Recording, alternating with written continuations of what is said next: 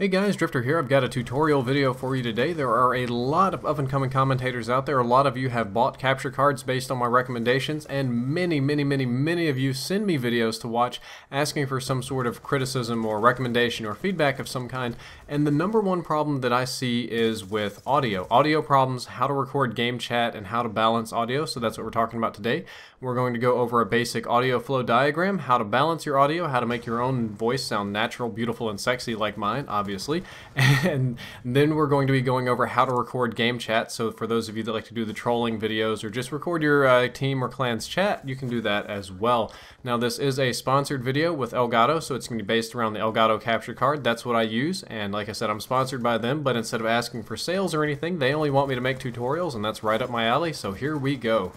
Oh, and the gameplay in the background is a game that I joined late. I went about as hard as I could on the other team trying to solo this domination game, but I can't win without good teammates. The very first thing that I want to talk to you about is a default audio flow diagram, because it's important to understand what the audio is doing before you start moving into changing settings and doing custom stuff like this. So let's go over a basic audio flow diagram.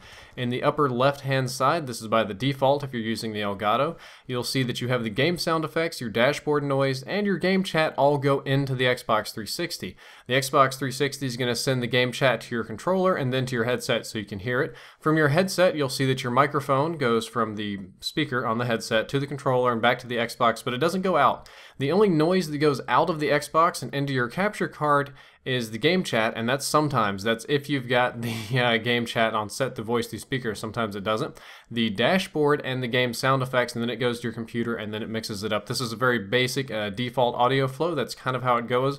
And once it hits the Elgato is going to smush all of those things into one audio stream, and you can't unseparate it. That's why the color changes.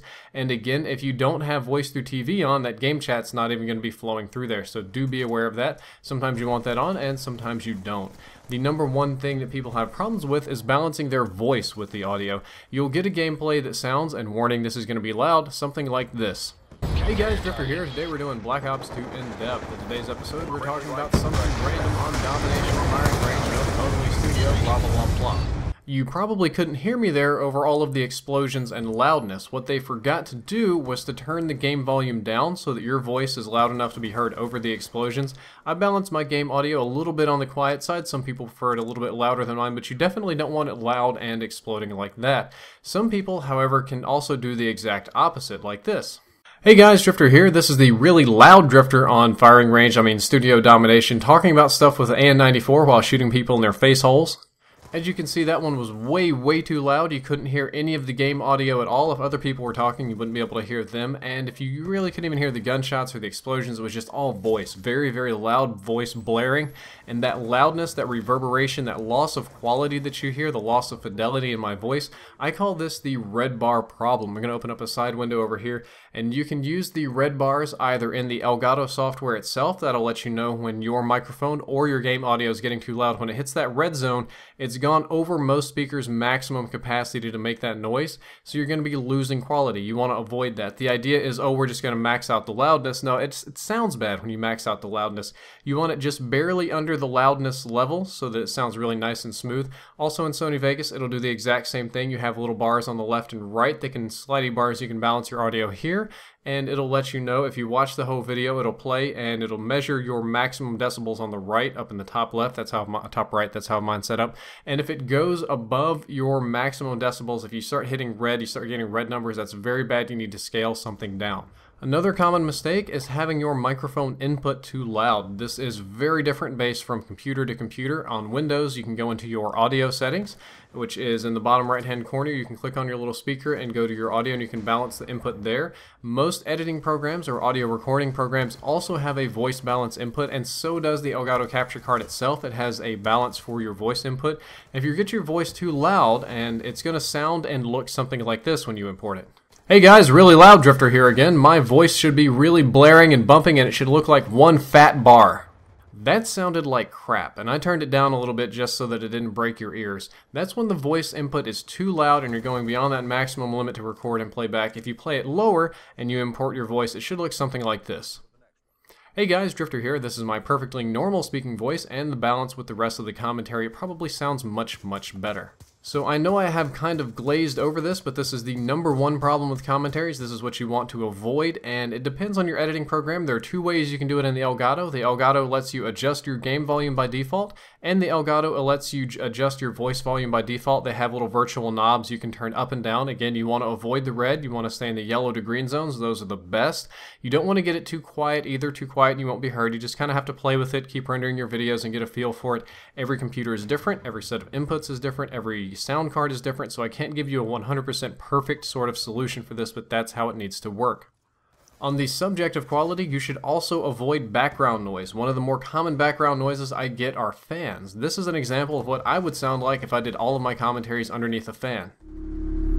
Hey guys, Drifter here. Welcome to Black Ops 2 In Depth. In today's episode, we're talking about this really loud fan that keeps blowing in my face and making all sorts of annoying noises. I don't know how or why it does that, but my god, it must be magic. And to think that was a little fan. I've heard much worse than that. And finally, we're at the little tutorial on how to record game chat and how to make it work. There are two challenges to this. #1 is syncing your voice to the chat so that you're not behind or ahead of everybody else. Thankfully, the Elgato input will do that for you, though you can do it your own if you want to record in a third-party program. I'm just teaching you how to do it with the default Elgato recording software here, since they're sponsoring all this sort of stuff.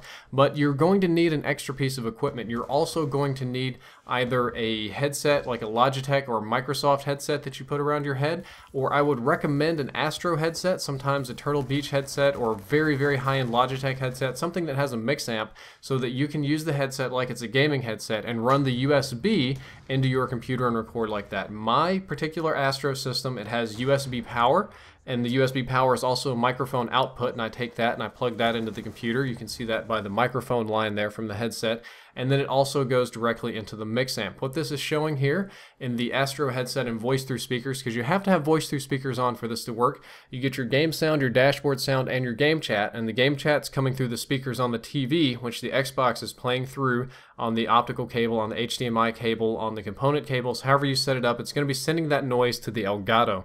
It's also going to be sending your game chat to your mix amp and to your headset so you can hear it. Your headset's going to send voice to the controller and to the mix amp, and the headset, if you're plugging it into the computer via USB, or perhaps a old RCA cable, or if you're using an external headset that's not a mix amp, that's not an Astro, just something that's plugged into the PC. I used to actually run akimbo headsets. I used to kind of have it like Diagram 1 and have the old like basic Xbox headset, and then I would get like a regular cheapo Logitech from Walmart and just kind of lay it around my neck, so that would also be recording. That's an option. You can go back in some of my old live streams and look at that, but the headset's also going to be sending audio directly to the computer. So, and the computer in this diagram is basically representing the Elgato software, the recording stuff right here. So the capture card's getting all of your audio from the Xbox, including what people are saying, and it's sending it straight to the computer, and your headset is sending straight to the computer, to the software program, and the software is going to mix all of this up into one audio channel. Once it's mixed, you can't unbalance it. It's not recording different channels, different tracks, different lines. Once it's mixed, it's done. So it's important to get the balance right, but that's what's going on. On Xbox at least, I don't have a PlayStation 3, but it's very similar. There are two ways to make sure that the game audio is lower than the game chat so that the explosions don't drown out your teammates speaking.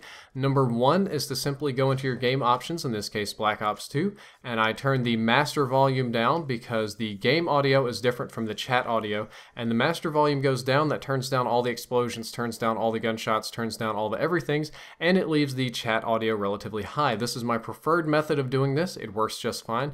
There is another method. If you go into your preferences and you make sure again that your voice is through, that you have voice through speakers on, you need to turn your game volume down to 1 and your chat volume up to 10. What this does is that every single time somebody says something in the chat, it automatically kind of quiets or mutants the game audio and makes their chat very, very loud. I don't like this because it gives a very disjointed, irregular kind of feel to the game audio, but some people prefer that, and that's probably the simpler method. What I typically do is I put my master volume on 4 bars, I put the voice through speakers, and I'm good to go. That balances it very well.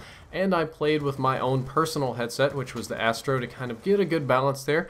This is something that you're going to have to do on your own. You're going to have to record videos, you're going to have to listen to them, you're going to have to do your own quality check, make sure that they're good. I wish I could give you a perfect type in this number, type in that number, it's done, but everybody has a different setup and you're going to have to go through this process on your own. But once you get it balanced, you're good to go. And the software will do everything for you for simple recording with game audio. There's other stuff you can do. You can record in other programs. I use Audacity sometimes. That's free to download. That's what I do most of my commentaries in.